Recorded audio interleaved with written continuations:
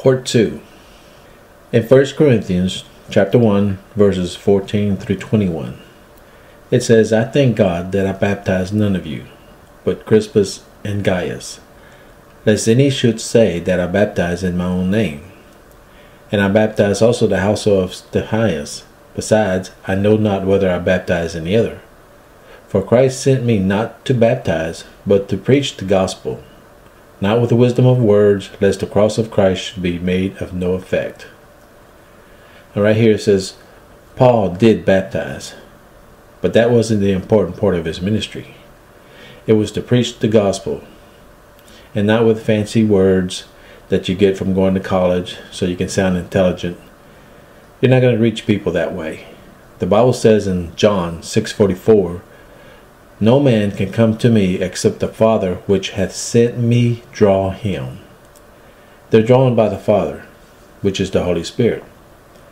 So men are drawn by the Holy Spirit, not how intelligent you can sound or how many letters you got before your name or after your name. They're drawn by the Holy Spirit. In verse 18, for the preaching of the cross is to them that perish foolishness, but unto us which are saved it is the power of God. The ones who are lost don't understand, and they're headed to hell. For the Christian, it is our strength to be like Jesus. This is what it says here in verse 19. For it is written, I will destroy the wisdom of the wise, and I will bring to nothing the understanding of the prudent. He's saying for those who have their own religion opinion on how to get saved, not to listen to them. God will take care of them on the day of judgment. How do we know if a religion is giving their own opinion? Check them out in the words of God. If you can't find it in the Word of God, or if it goes against the Word of God, then they're giving their own opinion. And that's how we can know if they're a false religion. Verse 20. Where is the wise? Where is the scribe? Where is the disputer of this world? Hath not God made foolish the wisdom of this world? So the Lord is saying, where is the scholars at? The religious leaders, the educated ones, the debaters of the world. The Lord will make them look foolish, he says, and he will. Verse 21, for after that, in the wisdom of God, the world by wisdom knew not God. It pleased God by the foolishness of preaching to save them that believe. You know, the hardest people to reach are not the wicked ones. It's the ones who think they know it all. And there are the ones who won't know him. Only those who believe God's foolish ways are going to believe. Now let's go back to verse 17 of 1 Corinthians 1. It says, for Christ sent me not to baptize, but to preach the gospel. If baptism was necessary for salvation, then Paul could have never had said this statement. He would have had to say, for Christ sent me to preach and baptize. But that's not what it says here. John chapter 4, verse 1 and 2. When therefore the Lord knew how the Pharisees had heard that Jesus made and baptized more disciples than John, though Jesus himself baptized not, but his disciples. His disciples are doing the baptizing, not Jesus, is what it says here. Luke 19, verse 10, it says, for the Son of Man, which is Jesus, is come to seek and to save that which was lost. If we would have had to get water baptized to get saved, then Jesus would have done whatever was necessary to bring sinners to salvation. He would have been baptizing them to show. In Galatians chapter 3, verse 26, 27, and 37. For ye are all the children of God by faith in Christ Jesus. For those of you who have had their babies water baptized, you haven't read this verse. Because how many babies do you know at that age are already have faith in Jesus? Right here it says, for you are children of God by faith in Christ Jesus. By faith. Verse 27. For as many of you as have been baptized into Christ have put on Christ. Do babies know anything about putting on Christ? No. So baby baptism is not biblical. It's not in the scriptures. The religions that do it, they're doing it their own way. In Acts 8, verses 26 through 37, the angel of the Lord spoke to Philip and told him to go down to Jerusalem, and there he would meet an Ethiopian man who was coming to worship, and on his way he would be reading about the prophet Isaiah. We see here that the man he's talking about is a religious man, because it says he was going to worship and he was reading the Bible. Philip asked, "Do you know what you are reading?" And he said no. He asked Philip to help him understand. Philip told him about the good news about Jesus. As they were going along, the eunuch saw some water and asked, "Why can't I be baptized?" And Philip told him, down in verse 37 of Acts 8, he says, "If thou believest with all thine heart, thou mayest." And he answered and said, "I believe that Jesus Christ is the Son of God." So this grown religious man, seeking God's will for himself, and Philip said, "Do you believe with all your heart that Jesus is the Son of God? Then you can be baptized." So before Philip would baptize him, he had to find out, are you a believer? Have you given all your heart to the Lord? And when he said yes, then he said, okay, you can be baptized. Philip had him make a confession of faith before he said yes. Just like a religious leader in John chapter 3. He didn't know anything about having to be born again to make it to heaven. In John 3 verses 1 through 6, there was a man of the Pharisees named Nicodemus, a ruler of the Jews. Nicodemus was a religious leader. The same came to Jesus by night and said unto him, "Rabbi, we know that thou art a teacher come from God. For no man can do these miracles that thou doest, except God be with him."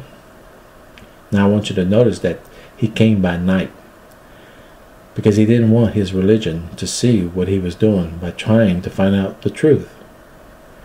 He saw that Jesus was truly a man of God. I say man because he called him teacher. He didn't call him Lord. And in verse 3, Jesus answered and said unto him, "Verily, verily, I say unto thee, except a man be born again, he cannot see the kingdom of God." Nicodemus saith unto him, "How can a man be born when he is old? Can he enter the second time into his mother's womb and be born?" Jesus answered, "Verily, verily, I say unto thee, except a man be born of water and of the Spirit, he cannot enter into the kingdom of God." Now Nicodemus didn't understand what born again means, so Jesus tells him. He says you have to be born of the water, and that's speaking about the mother's water sac, because of what he says in verse 4 about going back into his mother's womb, the water sac. These verses say nothing about water baptism. So he has done step 1, which is being born of the water by his mother. Now he says, but you also need to receive the Holy Spirit. Verse 6, that which is born of the flesh, the water sac, and that which is born of the Spirit is spirit. We have devout, religious people out there, and they are lost. Some of them know they are, and then some of them are blind and they don't know the truth, because they study the religion they're in instead of studying the Bible. What is water baptism? These two verses are from the Great Commission. In Mark 16:16 it says, "He that believeth and is baptized shall be saved, but he that believeth not shall be damned." Also in Matthew 28:19, "Go ye therefore and teach all nations, baptizing them in the name of the Father and of the Son and of the Holy Ghost." Now the baptism he's speaking about here is water baptism. And we find in Matthew chapter 3, verses 13 through 15. "Then cometh Jesus from Galilee to Jordan unto John, to be baptized of him. But John forbade him, saying, I have need to be baptized of thee, and comest thou to me?" John was protesting because what he knew about Jesus. He knew who Jesus was, because in John chapter 1, verse 29, John says, He seeth Jesus coming unto him, and saith, Behold, the Lamb of God, which taketh away the sin of the world. So John knew that Jesus was the Lamb of God. And that's why he protested. He said, I need to be baptized of you. But did Jesus baptize him? No. Verse 15. And Jesus answered and said unto him, Suffer it to be so now, for thus it becometh us to fulfill all righteousness. Then he suffered him. Remember, Jesus was about the work of the Father. He started when he was 12 years old. In Luke chapter 2, verse 49, And he said unto them, this is Jesus speaking to his parents, How is it that ye sought me? Wist ye not that I must be about my Father's business? This was only one of many things that Jesus was showing us, the things we should do if we want to follow him. Jesus didn't get baptized because he was a sinner. That's not why he got baptized. It just says he was doing it to show us this is what we ought to do. Water doesn't cleanse us. It says it in 1 John 1:7. But if we walk in the light, and he is in the light, we have fellowship one with another, and the blood of Jesus Christ, his Son, cleanses us from all sin. Let me say that again. The blood of Jesus Christ, his Son, cleanses us from all sin. Matthew 26:28. For this is my blood of the new covenant, which is shed for many for the remissions of sins. It doesn't say anything about being water baptized here to get forgiveness and to be cleansed. The blood washes our sins away. And it's the blood that we can get forgiveness of our sins. It's all Jesus.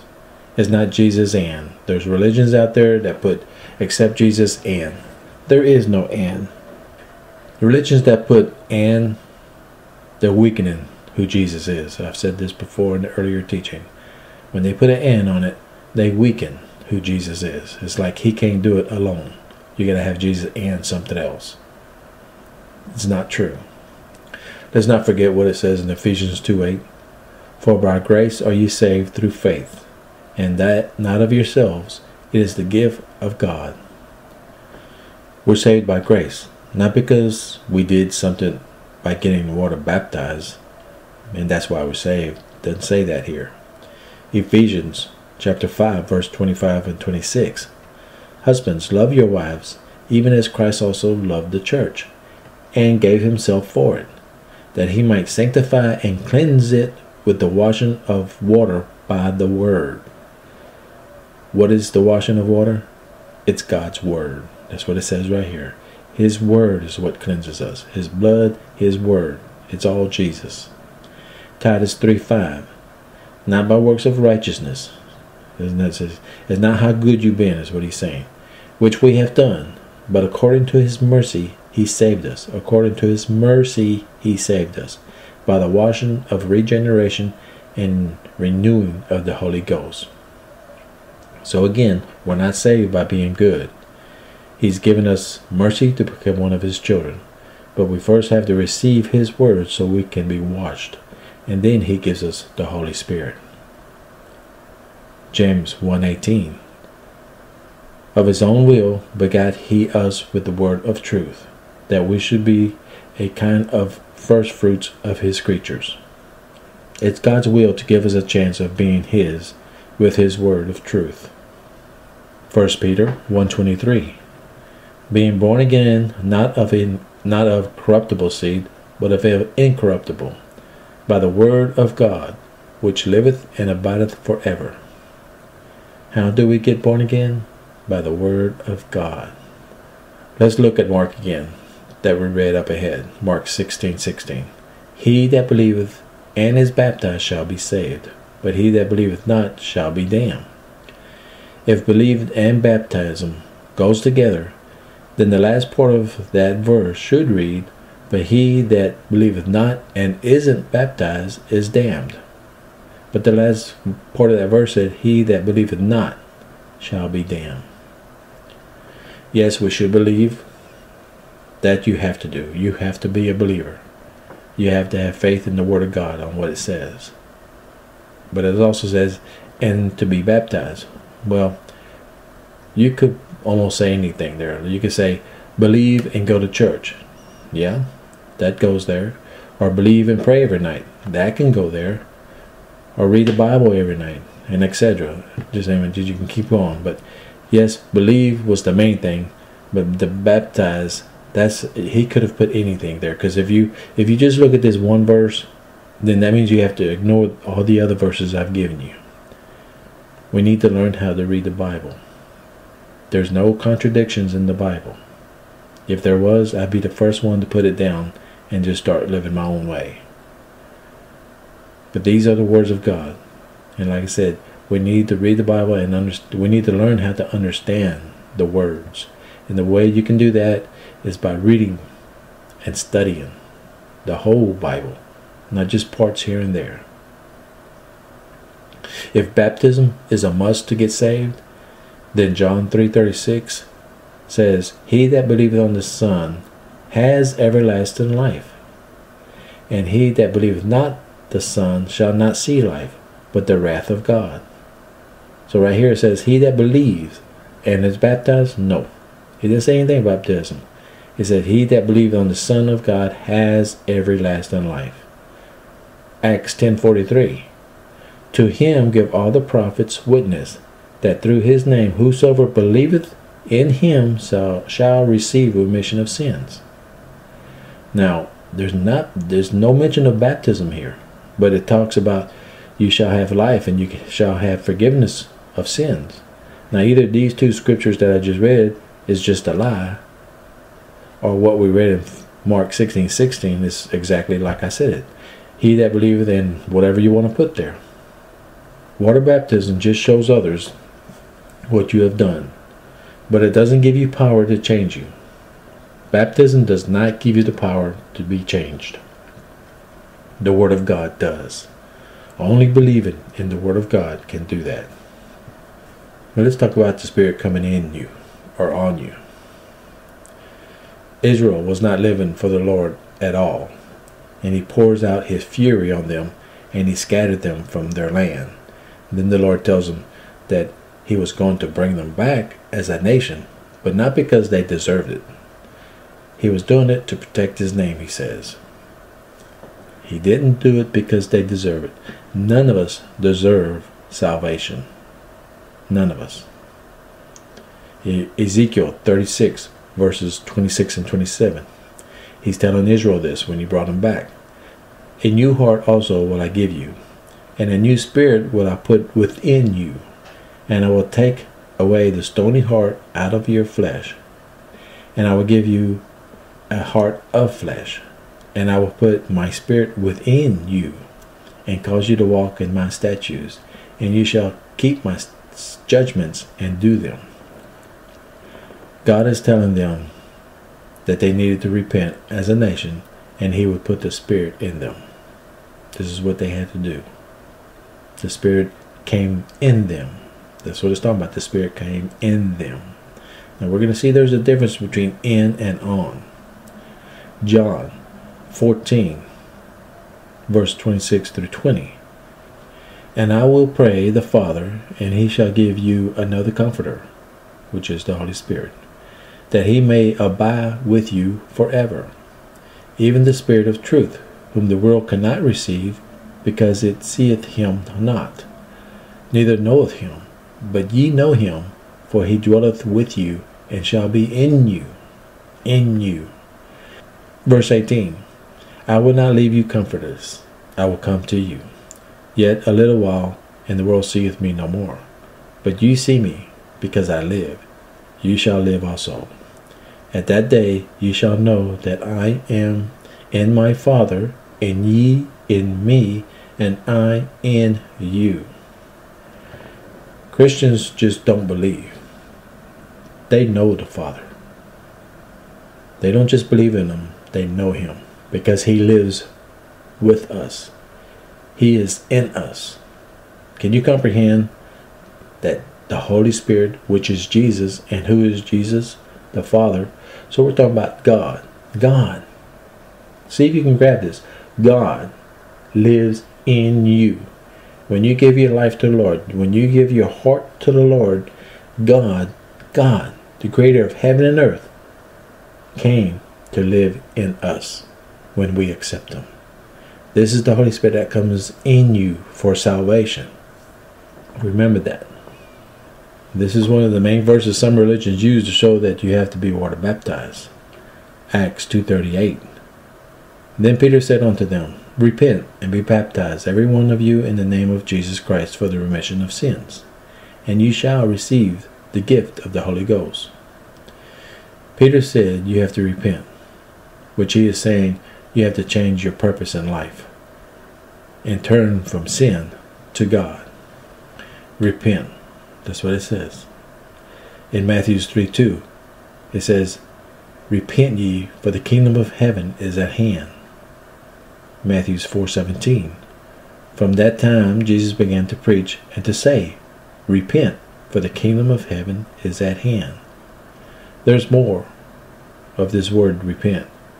Jesus tells us exactly what it means in Luke chapter 14, verses 26 through 30. It says, If any man come to me, and hate not his father and mother, and wife, and children, and brethren and sisters, yea, and his own life also, he cannot be my disciple. Now, this verse right here, the Lord's not telling us that we need to hate our family. What he's saying here is we need to put him first above everyone plus ourselves. That's what he's saying right here. Verse 27. And whosoever doeth not bear his cross and come after me cannot be my disciple. Verse 28. For which of you, intending to build a tower, sitteth not down first and counteth the cost, whether he have sufficient to finish it? Lest haply after he had laid the foundation, and is not able to finish it, all that behold it begin to mock him, saying, This man began to build, and was not able to finish. Now what it's saying here is, before you give your life to the Lord, make sure you know what you're going to have to give up. So before someone gives their life to the Lord, check and see, what does the Lord want me to do? What do I have to do to become his? Do babies do that? When they're getting baptized, are babies saying, I'm giving my life to the Lord? That's why I don't get too excited when I see young kids going to be baptized. There is no certain age of the accountability for kids. Some kids are a little smarter than others, so that age could be 8 years old, 12 years old, but a certain age, no. But when young kids get baptized, they say they are giving their life to the Lord. They haven't even been in life yet. They haven't even been on the streets.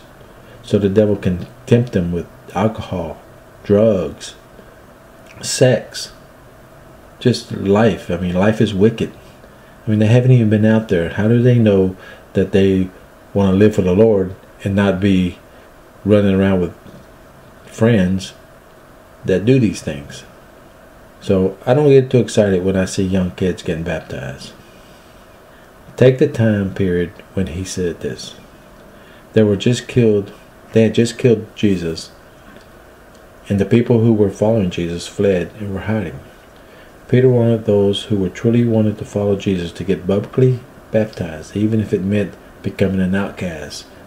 And yes, that's what it means a lot of times. When we give our life to the Lord, we're not going to be popular people, because the world is lost. And the Lord says many times, we're strangers. Once we become his, we're strangers in this world. So he wanted them to publicly show what they were doing. And back then, even sometimes, it cost them their lives. But this is the reason why it says here that he wanted them to get baptized for this time period. Throughout the book of Acts, forgiveness is linked to repentance, not baptism. Acts 3:19.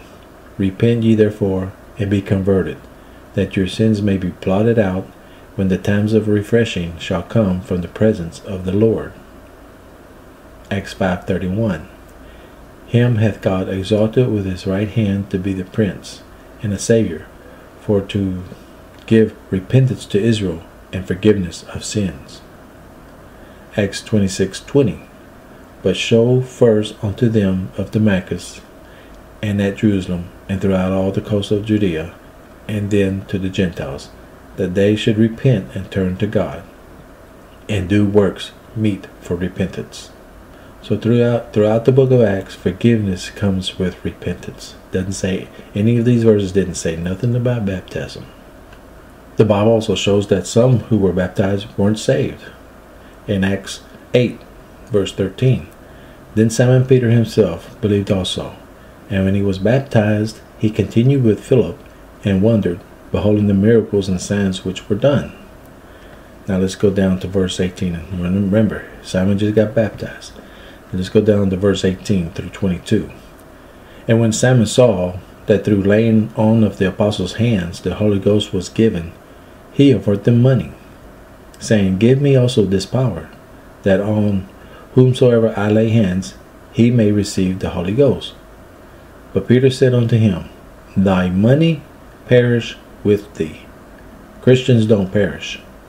But right here, Peter said, Thy money perish with thee, because thou hast thought that the gift of God may be purchased with money. Verse 21, Thou hast neither part nor lot in this matter, for thy heart is not right. For thy heart is not right in the sight of God. So, it's shown here, he is not a born again. Even though he got baptized up here, right here, it's shown that he's not right with God. In verse 22, it says, Repent, therefore, of this wickedness, and pray God, if perhaps the thought of thy heart may be forgiven thee. So I show right here, this guy was baptized, but wasn't saved. Didn't give his life to the Lord. Then you have those who were saved, and there's no mention of them being baptized. Matthew 9:2, And behold, thou brought to him a man sick of the palsy, laying on a bed. And Jesus, seeing their faith, said unto the sick of the palsy, Son, be of good cheer, thy sins be forgiven thee. Now, when your sins are forgiven, then you're right with God. So right here he's telling them that he has become a believer because he had been healed. Also, there's a woman who entered the house where Jesus was and started to kiss his feet. And Jesus says in Luke chapter 7, verse 47 and 48, Wherefore I say unto thee, her sins, which are many, this is Jesus speaking to the people, are forgiven. For she loved much, but to whom little is forgiven, the same loveth little. But he said unto her, Thy sins are forgiven. Now in both these places, the Lord says your sins are forgiven. That means they're born again. None of them, nowhere in the Bible does it talk about these people getting baptized. If baptism was so important, it would have to be in there. I'm telling you, it would have to be in there if it's something that we have to do. Here's a Pharisee and a tax collector praying. And in Luke chapter 18, verses 13 and 14. But the tax collector stood at a distance and dared not to even lift his eyes to heaven as he prayed. Instead, he beat his chest in sorrow, saying, O God, be merciful to me, for I am a sinner. Verse 14, I tell you, this sinner, not the Pharisee, not the religious leader, this sinner returned home justified before God. For those who exalt themselves will be humble, and those who humble themselves will be exalted. This is when a person truly knows the way they've been living. They know it's been wrong, wicked. And when they get saved, they humble themselves before the Lord. They don't stand around like, look at who I am. They don't do that. If it is important, again, if it is important for us to be water baptized, to be saved, seems like it would show in these verses that I just read. Now we're talking about the Holy Spirit. When you give your life to the Lord, the Holy Spirit comes in you. That's what I've pointed out. But also pointed out baptism does not save you. And I've also pointed out there's people who've gotten baptized who are not saved. And then there's people who are saved who never got baptized. I mean, just like the thief on the cross. Right next to Jesus, when Jesus was nailed to the cross. The thief next to him wasn't baptized. And Jesus said to him, "Today you will be with me in paradise."